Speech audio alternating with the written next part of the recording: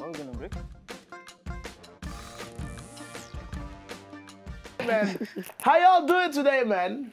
Good, How y'all doing today? How was your week? How's it been, man? We had a Friday and Monday is public holiday, man.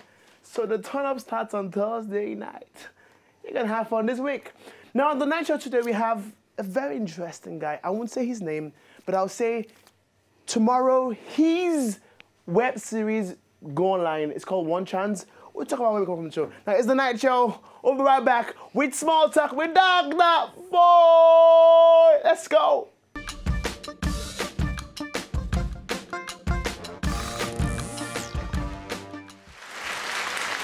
Welcome to Small Talk on the Night Show. More claps, please. Now the first small talk today is, don't clap for this one. Now a lady in the Caribbean jumps off her hotel because her fiance calls off the wedding. That's sad, man. That's like really sad.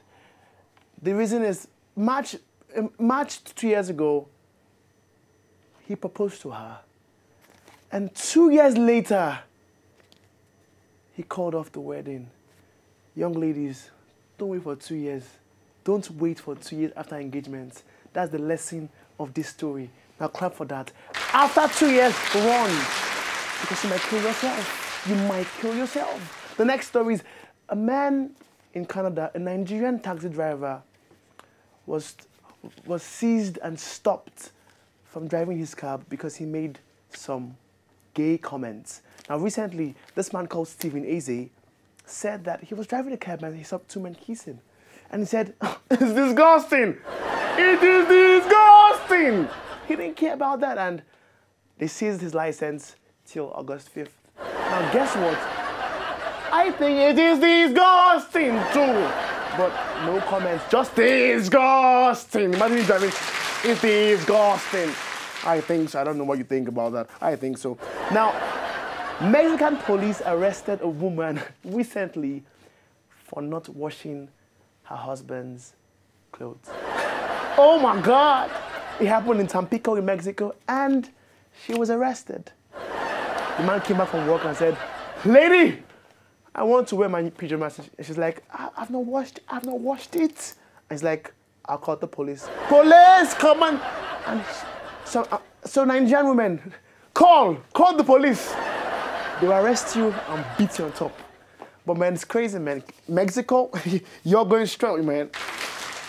Now, a monk has been arrested for stabbing a prostitute for not satisfying him during sex. A monk. It's called Kanji in Nigeria. Kanji came to the man and he stabbed the prostitute. Now, I think we should go back and say, monks, if you have Kanji issues, don't be a monk. Case look and be a monk. But hey, just saying. Now, Britain's fattest man was buried in a double-breasted coffin. 2 coffins for 1 man. He died with a weight of 412 kg. That's like 50 stones. A man died with 412 kg weight. He died because, of course, a cardiopulmonary attack. Now, he was buried with 2. Now, this is my question. Is it fair? You're big and they spend extra money on your burial. I say it ain't fair. But hey, who am I? Might only be maybe half coffee. I'm just kidding. Now the photo of the day.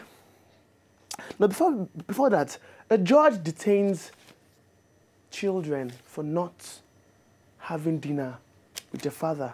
This happened in America. That's not funny.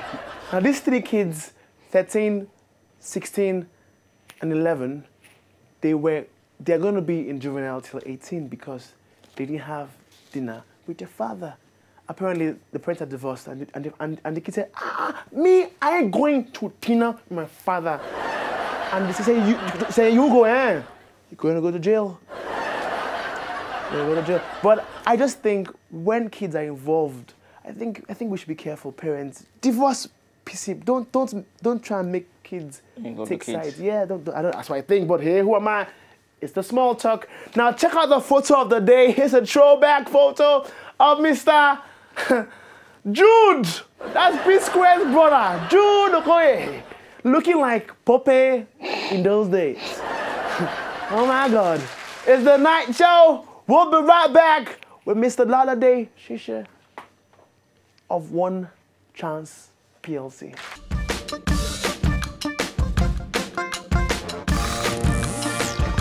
Now today we have Mr. KOLADE SHASHI.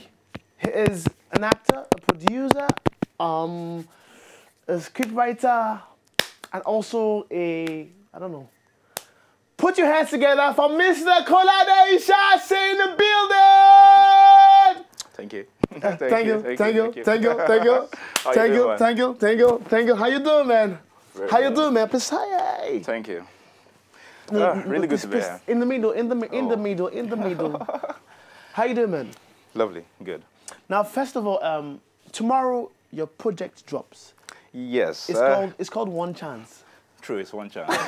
So if anybody misses it tomorrow, 12 noon, then they've entered One Chance. Seriously. But why did you call it One Chance? Well, I didn't give it a name. I'm one of the lead actors on it. Okay. Created by Xavier and James Omokwe. They co-created it. James directed.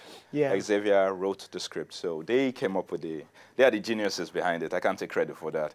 I'm just the actor, the lead actor on the job. Okay. So, Okay. Yeah, that's what it is. Now, what do you think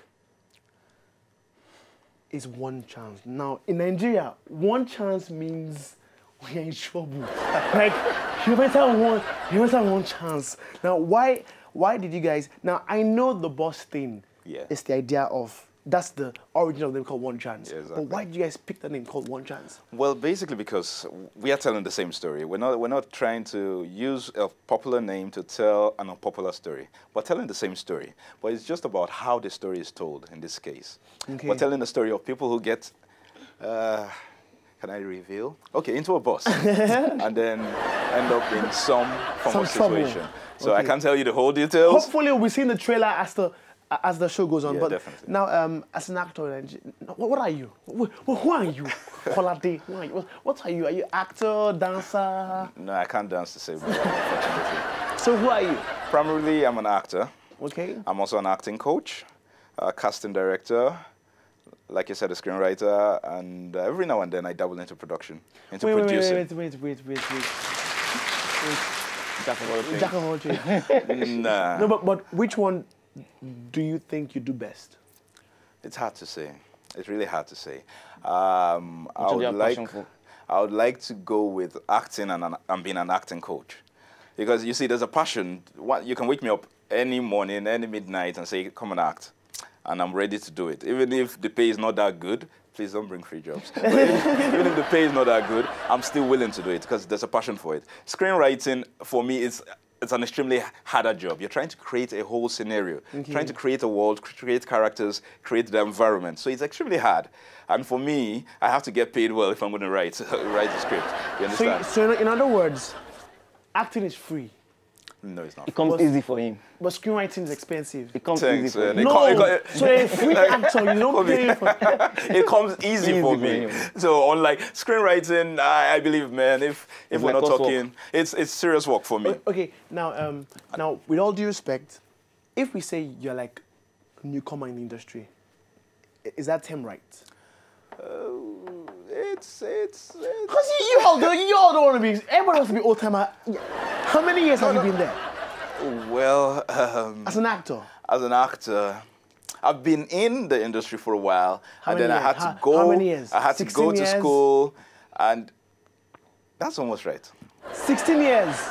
That's How did almost you get? You get like 21 years old. No, I started as a young actor, just fresh out of secondary school. I was on Charles Novius. So you finished school at age 5? Not really. You're 21 years old. Yeah, I'm actually 16 and a half.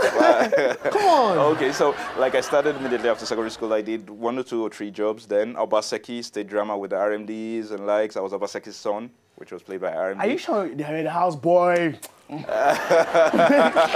Well, unfortunately, there was no houseboy and stuff. Well, and it was fun. I enjoyed it. Right from small. I'd watched the actors, and I felt I can do this. I can even do it better. But when I got into it, I realized it wasn't that easy. Yeah. But I had to go back to school, finish school, and then coming back into the industry, I was like, what do you want to do? So I decided to try producing, which was where we came up with. But pause that. Now, did school add to your acting, or it was just a course you did? No, it was an entirely different course. Why? So why do you guys do that? Because what your parents want you to do, and you just force yourself, just see yourself in that situation, and you're just like, this is not what I want to do. And because sometimes you don't have a high jam score, and so yeah, a beggar has no choice. It's amazing how. It's amazing how that always happens. It's amazing. Yeah, but in some cases we really didn't have so much of a choice. I would have loved to have studied theater arts basically in school. I would have enjoyed it. I would have loved it. I wouldn't have had issues with it. Okay. So if I had the chance, I probably would have done that. And having left school, I've still tried to educate myself. I attended the African Academy of Filmmakers, organized by Mo Film in UK, but organized here in Nigeria. Did the Pioneer.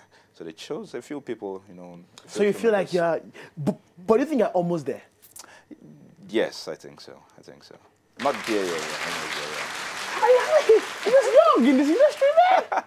You have to believe. He believes in himself. But it's not how far, it's how well. And I think we're trying to do it well right now. So. Now, before we go on a break, I want you to be who should he be? Impersonate any actor that's popular. I won't give you because I'll kill you if I give you. So should we go old school? RMD, checkmate. IMD. Checkmate. So what you're trying to tell me is you cannot do a simple job. Get Ada killed, and that is too hard for you. Huh? That is too hard for you. How hard can it be to kill a woman? See, if you don't get this done on time, I'm going to just get someone else to do the job, and I might tell him to come for you next. Get out of my office. I'm out. When we come back, we'll have RMD continue. Checkmate.